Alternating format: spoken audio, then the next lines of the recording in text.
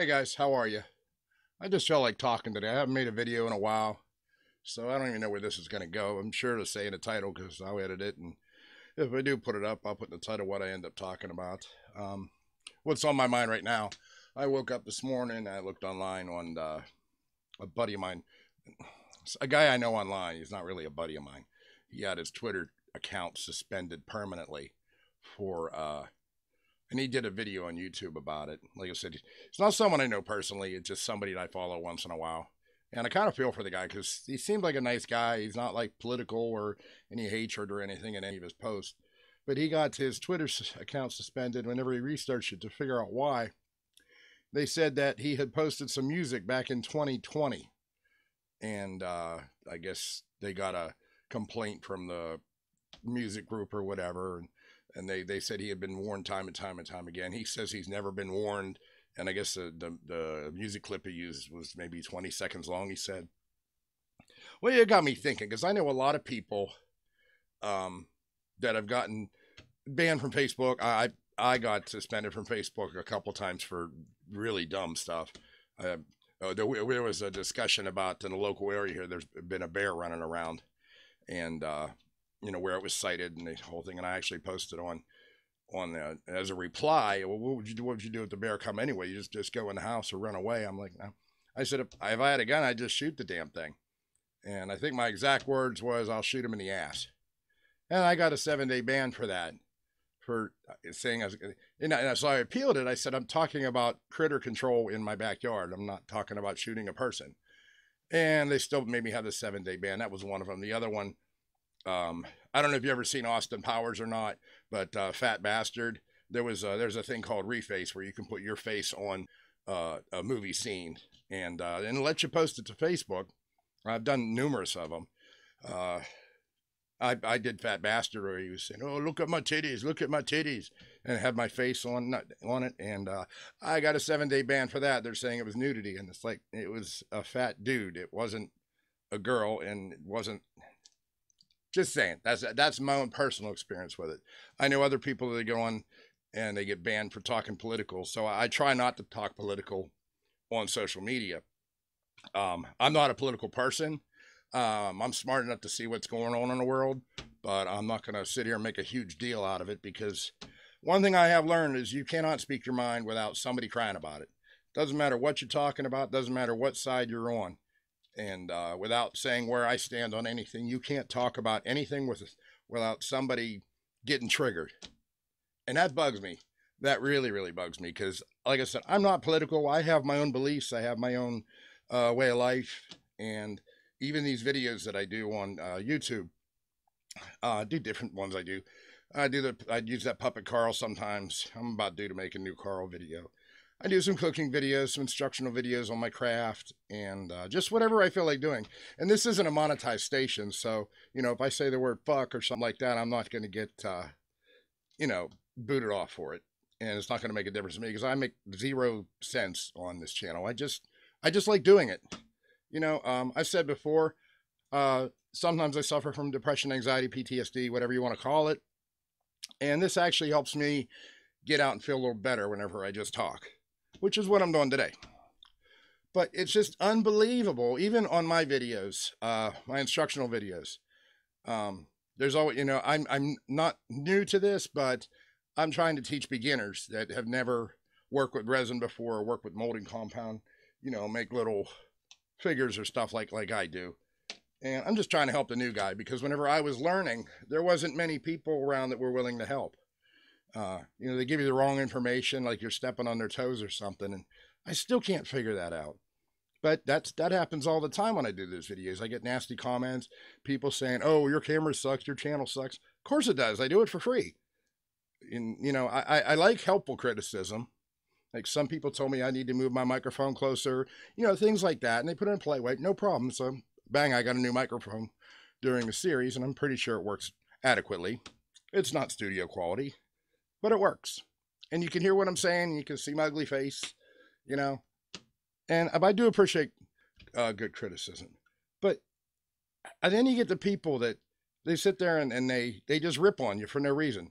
So, and it's like, okay, well, then I click on their name to see if they have a channel. Of course they don't. Well, You know, don't sit there and criticize somebody on their video techniques and how they're running their channel whenever you're not even making an effort. Because even though I do this for free, it can be a lot of work sometimes, especially in editing. Like I can sit here for as long as I'm going to sit here and talk. That's the easy part. Editing it out, trying to cut out the slow parts, or oh, I shouldn't have said that. I've cut those things out before. You know, it takes time. It's especially when you're doing it for free, and a lot of these guys aren't getting paid for it. I've got about last time I checked, I think maybe 700 subscribers, which I'm thankful for each and every one of you. And then I get the people coming and aren't subscribed. And those are the ones that are actually leaving comments, which that cracks me up, you know. And then I have great people too that'll say nice things. Someone the other day I did a video how I like to cook my breaded pork chops, one of my wife's favorite dishes. And he got on there and he said that he liked the video, and he says, "Have you ever tried to use?" I think it was just this morning too. He said, "Have you ever tried to use?" I think he said cloves, and I don't use cloves whenever I make my breaded pork chops. But I told him, I said, I might try that next time, but this is how I do it. It's a good thing about food. You don't get very many arguments over food. You know, we talk about what we like. I like one thing. I like canned oysters. And my wife thinks they're disgusting. Do we fight over it? No, she just doesn't eat them.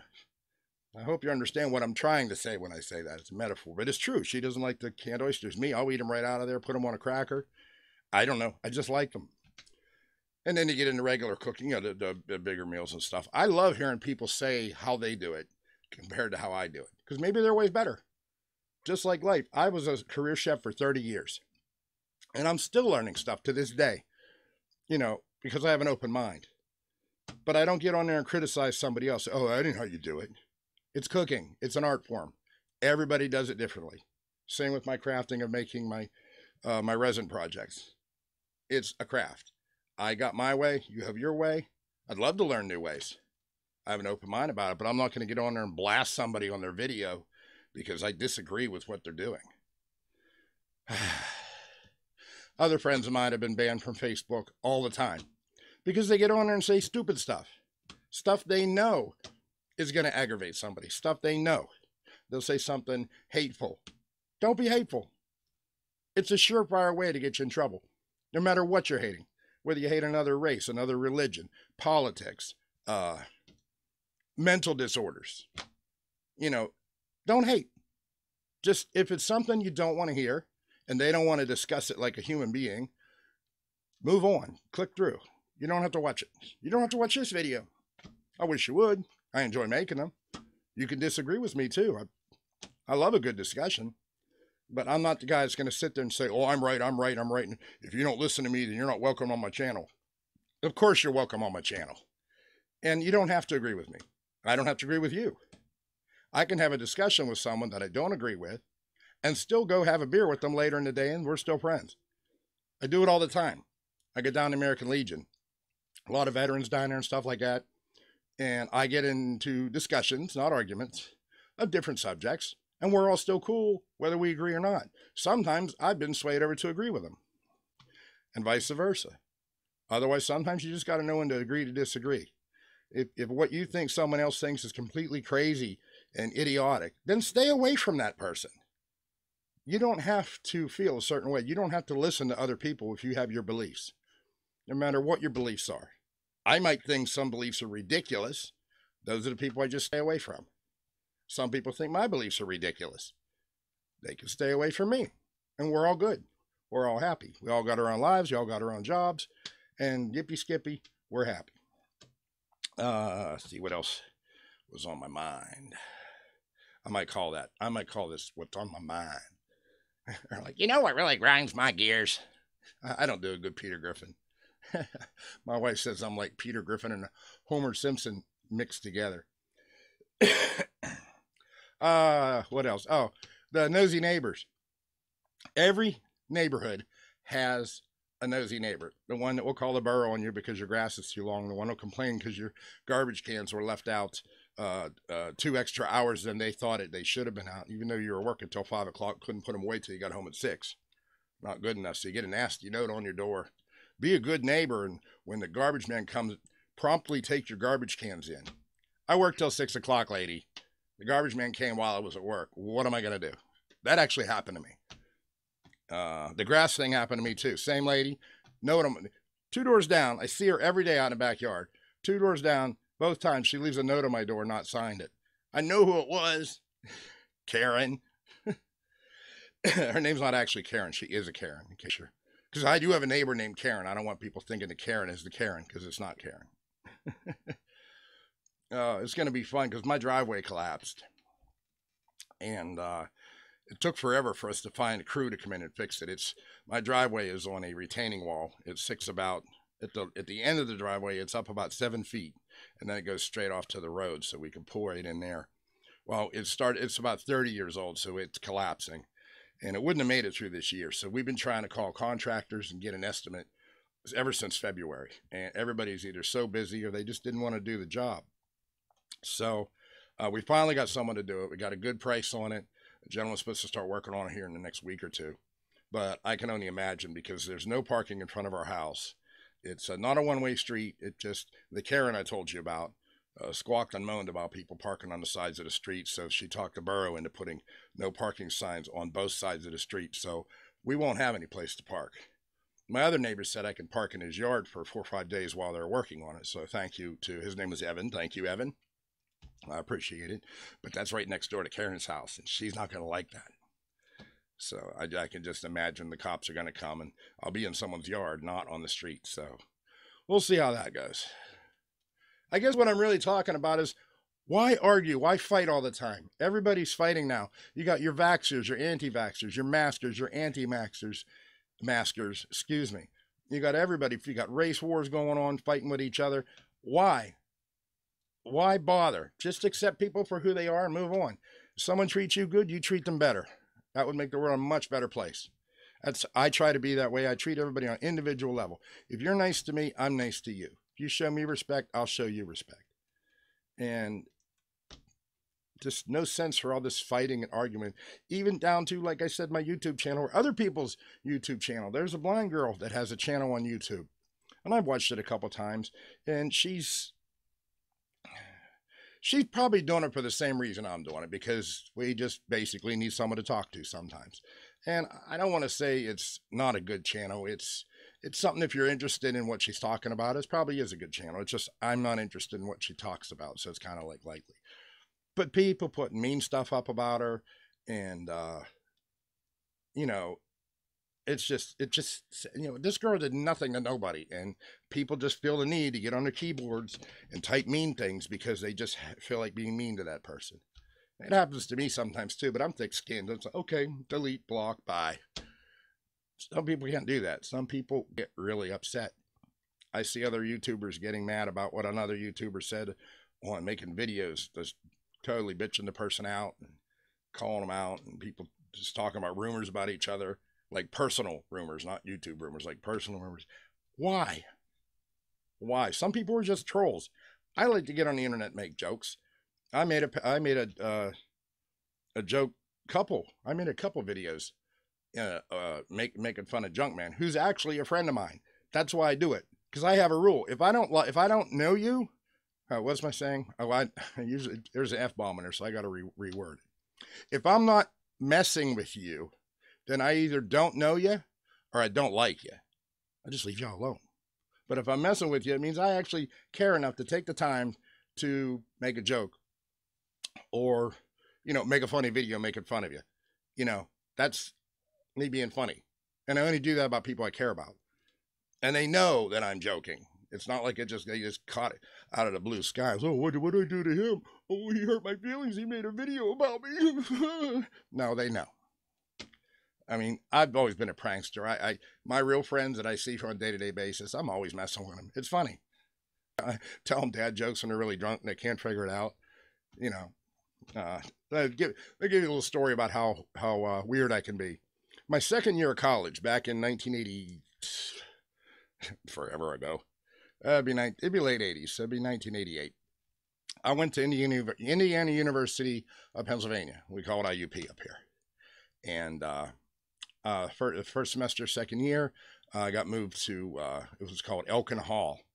And that is where they put the foreign exchange students. Not quite sure how I ended up there, but I did. Me and this guy from Harrison City, who lives right down the road from me, His name was Bob. I'm not going to say his last name because I don't know if he'd be okay with it.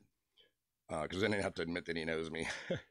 So anyway, me and Bob, it's like first week there, and we're getting used to it, making friends and stuff. And we're down in the little lobby there where they have a TV room and everything. And there's a guy, he was from China, like literally from China.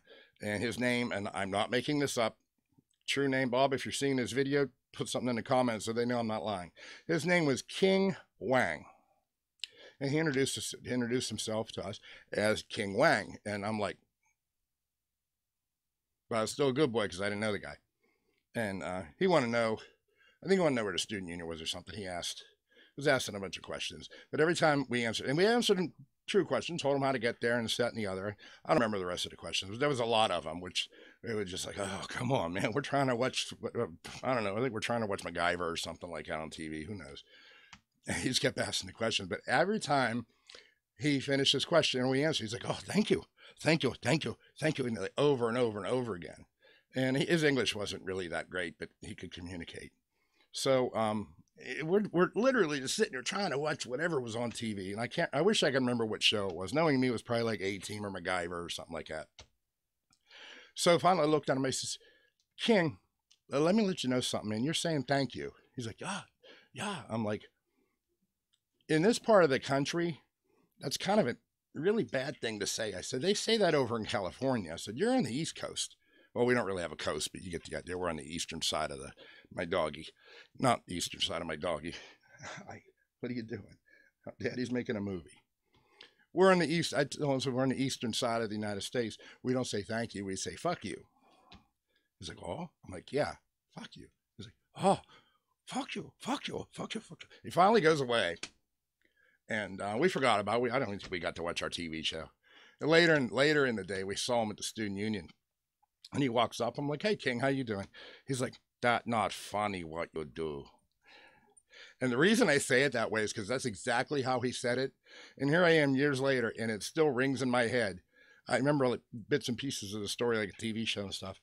But I will never forget him looking me. And he was a big guy. This wasn't a little squirrely guy. This was a big dude, probably about 6'4", built like a sumo wrestler. He's like, that not funny what you do. And I'm thinking, I'm going to get my ass kicked. Anyway, he got over it. We were good friends that whole semester. But that's the kind of stuff, that I'll do to people. Because it's funny. It's just funny. It's good natured. Nobody gets hurt. He got a little embarrassed, but obviously didn't bother him too much because we were good friends the rest of the year. So that's how you got to be with each other. You got to learn to be able to joke around and enjoy yourself and enjoy your friendships because you don't know who's going to be gone tomorrow. I mean, like King, he went back to China at the end of the semester, but that whole semester we was buddies. Go grab stuff to eat. I took him to all the party places. I took him to the frat house I belonged to, and oh my God, we had a blast. But and rather than what would have happened if I just treated him like I guess I did kind of treat him like an idiot. But what would have happened if I was like automatically hating him because he was different than me? Come on, he thought it was hysterical after he calmed down. Just think about it. You just immediately judge someone, because of, well, in this case, I'll say because of his race.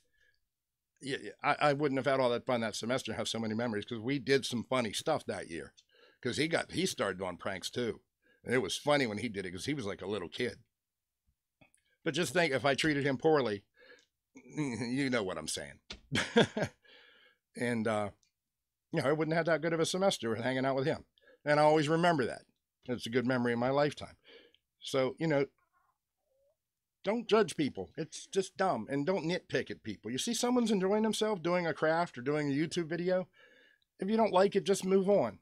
You don't have to sit there and point out that, oh, your lighting's messed up, or, oh, you look like hell, or, oh, your camera work sucks. They don't, first of all, I don't care. I make that plain and simple. I've said it before, I'll say it again. I don't accept money for this. I figure if people want to watch, they'll take the time to watch. If they don't want to watch, hey, that's fine. There's plenty of other channels. I'll recommend some channels that are better than me. You can go see Poindexter's Lounge if you like the nerd stuff. He does a lot of late night videos, live chats and stuff like that. You can go see, I like Junkman, and there's a big war going on with him, but sorry, I like the guy. and I'm staying out of that war. I got my opinion on it too, and I spoke to Junkman about it. And let's just leave it at we didn't agree entirely. But who else do I like to see? I've been watching a lot of Karen videos lately. What's the name of that channel? Because Karen videos make me crack up. Because I can't believe, I swear some of these have got to be staged. It's called Top 10 Central. That's a good one. In fact, I did a video a while back of my my favorite YouTube channels that I pay attention to, and they're all over the place. There's even a puppet one on there. Oh no, I didn't talk about the puppet one, but that's another thing. I started making puppets, obviously because I had the Carl video. They started making puppets, and I went to that group to ask help because I've never done it before. And I've made a few successfully, and the people that I made them for were really happy with them. And it's all because of this one puppet. His name Adam Kruginger. Adam Kruginger. I don't have it in front of me, or I don't know if I'm pronouncing it right or not. But anyway, he has all kind of tutorial videos teaching you how to make puppets if you're into that kind of stuff, and it's great. But I noticed going through the questions and stuff in the Facebook group, excuse me, going through the questions in the Facebook group, someone asked if they had a pattern for a certain head, and they jumped on them because apparently they don't share their patterns or their knowledge with each other. They're like magic tricks. You never give away the secrets. And I'm like, really? Because I'm finding any hobby that I have been dabbling in, there's always those people. Dude, help the new guy out. Don't sit there and put him down because he doesn't know what you know. There was a time you didn't know it in the first place too. There was a time I didn't know how to make action figures, and now I'm really good at it. There was a time I didn't know how to work with wood, which is something I haven't done a video on because the price of wood went. I love working with wood. I build Adirondack chairs, picnic tables, outdoor furniture, stuff like that. I want to do a video on my workstation. I built a table saw. It's a 3-section table saw that I built myself. It's got a scroll saw on it, a table saw, and a disc sander, and there's even room for me to, I'm going to put a belt sander on it, I think. And I want to show you guys how to make one for yourself because it cost me a hell of a lot cheaper to do that than to go to, I'll just pick a cheap place, than to go to Walmart and buy all the tools separately. That's coming up as soon as the price of wood drops down because I have to replace the top on mine. So I figure when I replace the top, I can do a video teach you how to do that. If that's the kind of stuff you're into, all I want to do is help some people. So, all right, well, I've probably been rambling long enough. I don't know what I'm going to call this video yet. I'm going to have to rewatch it and edit some stuff out. But I think the point I want to make is quit your bitching. Let people live the way they want to live. Live and let live, as they say. Be nice. Be nice. You know, you're going to criticize somebody. They might be having a bad day. Their life might be a complete wreck. And you sitting there just giving a menial little mean comment that doesn't have to be said. It can really mess up a dude's day, especially if they have PTSD. You don't know what triggers people. Everybody's worried about being triggered. They say, oh, this person's triggered. This person's triggered. Sometimes we make fun of the people that are triggered. Sometimes the person triggered is totally in the right. You don't know which way that's going to go. So you want to see me triggered? I have a video on there where it's called I was threatened by an eBay seller. I was triggered. You're going to see me triggered. I was shaking and everything. But I still did the video because I want to teach other sellers what to look for some of these buyers. Because I followed that through. I don't know if you saw the video or not, but I followed that through. And long story short, he never did return the product. And eBay closed it. So, and I kept it was over $10. Not going to get me started on that, but I wanted to get a little picture and put it right here with a picture of a $10 bill and just say not yours, just for that dude. But I let it go. I let it go. And if you watch the video, you see the whole drama about it. It's another thing that did not have to happen. If he would have just, instead of threatening me on the first letter, if he would have just said, hey, I got a problem with this. You can ask almost any of my sellers that are, some are on my YouTube channel. Maybe you bought some stuff for me. Some are on my Facebook group. If I do make a mistake, which I make mistakes, I sent out stuff the other day. I sent out a part for a Slave 1 toy and it broke in the mail. Okay. I sent him another one. I said, you want your money back or you want another one? He said, I'd like another one. Boom. 2 days later, he got a brand new one. He was happy. Another guy, he just didn't like what I had. He said it didn't fit, which I know better. But he was nice about it. It was a set of chin guns for an AT-AT. If you don't know what that is, it's just a piece of another toy. And he said they didn't fit. And I'm like, I know they do. I said, what do you want to do? He says, well, I want my money back. Okay. did follow the return thing. He had to mail it back to me. And he did. He mailed it right back to me, and boom, he got his money. I took the chin guns that he got and I put them on mine. They fit perfectly. What had happened? I make stuff for the 1981 AT-AT, and that's the vintage, very first one. He had one of the 2000 something Power of the Force 2 models. They don't match at all, and that's what happened. But he was too proud to say so. But it got resolved, and he was happy. He bought some stuff from me afterwards. I'm pretty sure someone told him in the meantime he had the wrong AT-AT, but he wasn't rude to me. So, okay, you know, I stand behind my stuff. I ended up reselling it to somebody else. Everybody was happy. The guy got his. In fact, here's one getting ready to be sold now. Just a little part like this. This isn't torn apart or cleaned yet, but just like that. So, okay, I'm going to wrap this up now because I don't know how long I've been yammering. I try to keep these under 15 minutes because that's a normal person's sense of attention. So, I don't know if you got anything out of this video or not, just me rambling. I'll catch you next time when I have a better idea for a video. Oh, one more thing. Down below, I need a new idea for a Carl video. So if anybody knows something I could do with Carl, give me a suggestion. I'd love to hear from you. All right, guys. Thanks for taking time out of your day. We'll see you next time.